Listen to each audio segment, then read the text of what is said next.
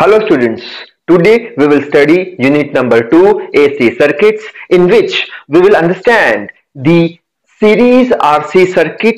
So in this video we are going to understand two main points regarding to this, that why in the case of series RC circuit current leads the potential by phi, and how value of power factor for series RC circuit comes to be cos phi is equals to R by Z. So I hope you are ready with your pen and paper. So without wasting much time, let us start this video. Okay. So first we will understand the meaning of series RC circuit. Now series RC circuit means what? That such a circuit in which one resistor and one capacitors are used and both are connected in series with each other. As for example, over here I will take one resistor whose resistance is R and one capacitor whose capacitance is C. Both are connected in series with each other and connected with one alternating voltage source. So for our easiness, we will consider that for a particular time or at some time instant, current is flowing in this direction, which is in clockwise direction. An equation of current we will consider as I is equals to Im of sine of omega t. Now as resistor and capacitor both are connected in series, that is why whatever amount of current that will flow from resistor, same amount of current will flow also from the capacitor. That means current equation for resistor and capacitor both would be same as both are connected in series, but potential across both of these devices would be different. Let us say potential difference across this resistor is suppose VR, and potential difference across this capacitor plates will be suppose VC. Okay. Now we know one thing. In the case of pure resistive circuit, what we can write? Current is in phase with potential. So same thing I will write, point number 1 for pure resistive circuit. What we know? We know that current is in phase with what? With potential or voltage. Okay. Now same thing we can understand from the phasor diagram also, that you know very well that is what? That is suppose potential across resistor, and current is in phase with potential. So over here I will draw what? Current. I am not writing IR. Why? Because from resistor and capacitor same current will flow, so I will write I, but VR I am writing because potential across resistor and capacitor are different. Okay, so that is the meaning of what? Current is in phase with potential. Okay. Now for the case of a pure capacitive circuit, only capacitor, we know one more thing. So that thing I will write what? That for pure capacitive circuit, what we know? We know that whatever current is there, that current leads the potential by 90 degree. That already we have studied.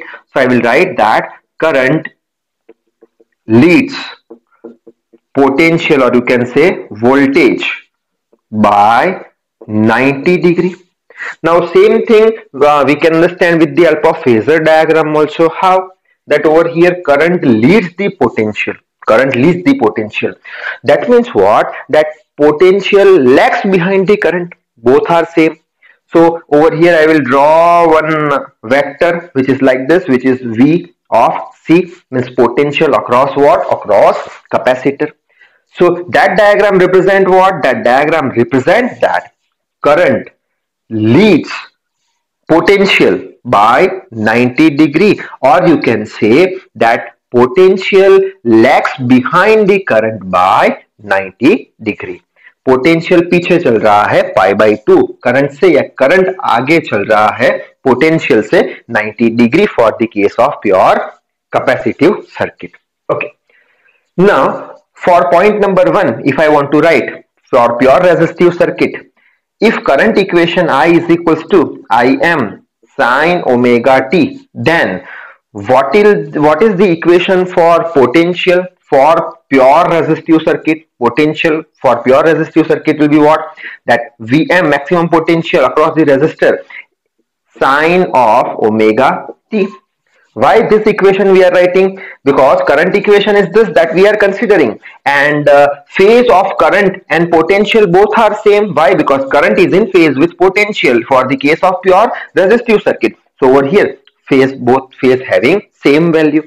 Okay, so that is your equation number 2. Now from the second equation, second point, for pure capacitive circuit, if value of current which is same current is flowing, I is equals to Im of sine of omega t, then potential across the capacitor will be what? That will be or Vm of C sine of omega t.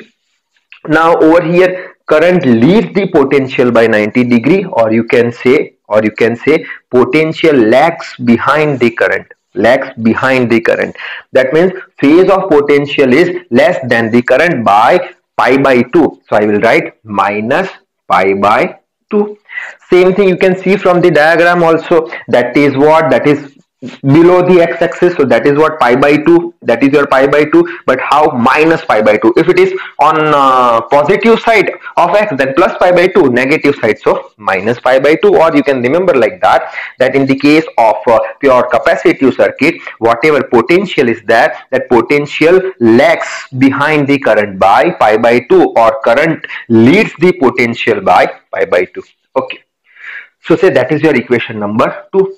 Now from both of these equations we have to find out the resultant value of maximum potential.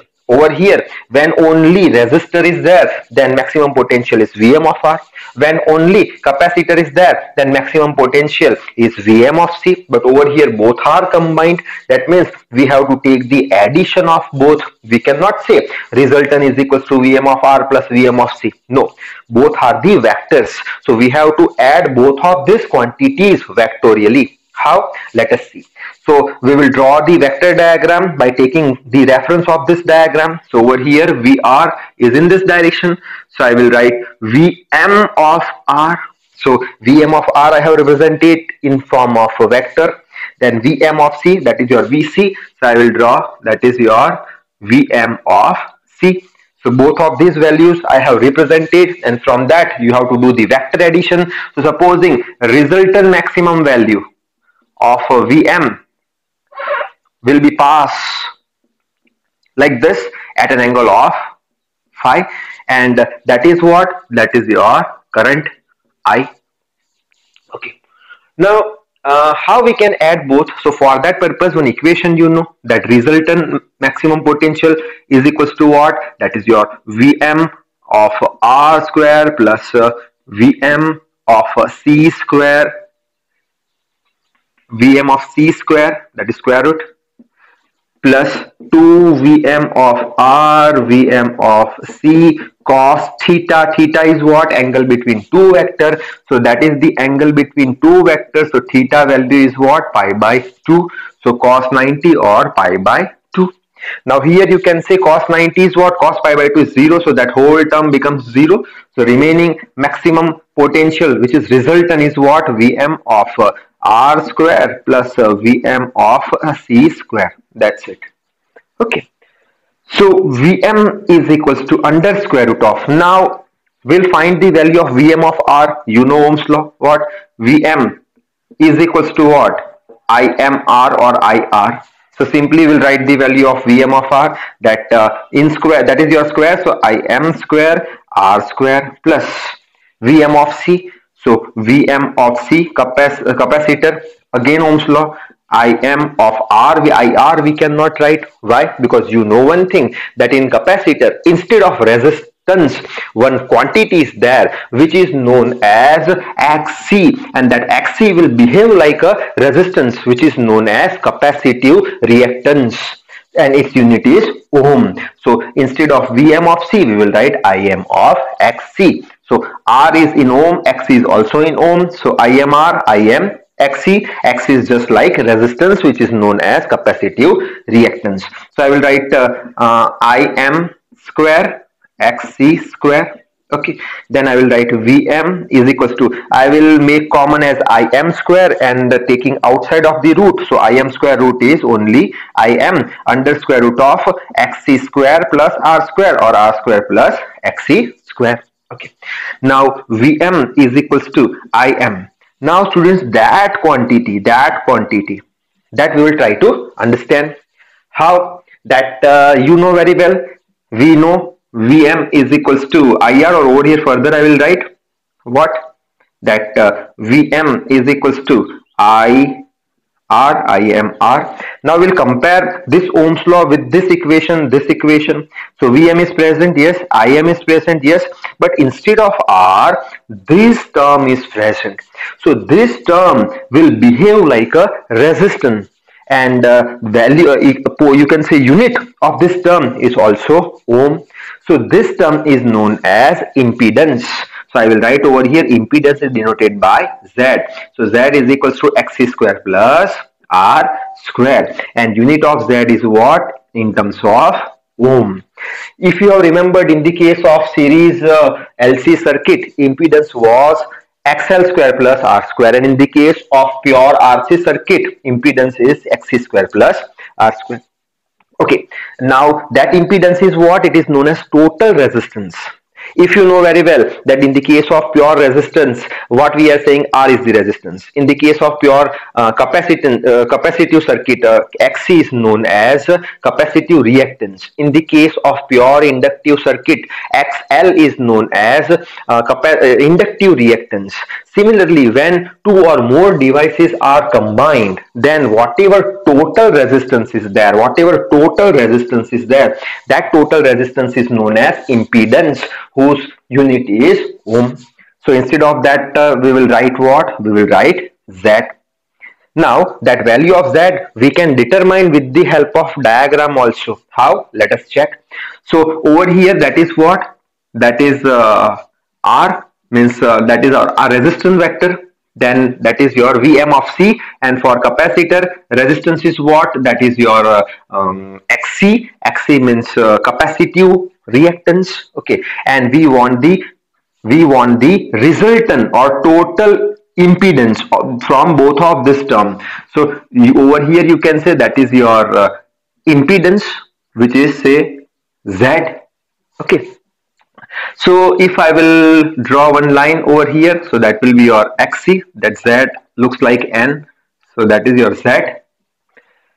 That angle, supposing phi. From this diagram, you can say that Z value is equal to square root of xc square plus r square. Z value equals to xc square plus r square. And if you want to find out the direction of this phi, so can I write like this? Tan phi is equals to what you can write? That is your perpendicular by base xc by r, or you can write like that, over here I will write phi is equals to tan inverse xc by r. So with the help of this angle phi, you can find out the direction also of impedance. Okay, now over here from the diagram also one conclusion is there. Which one?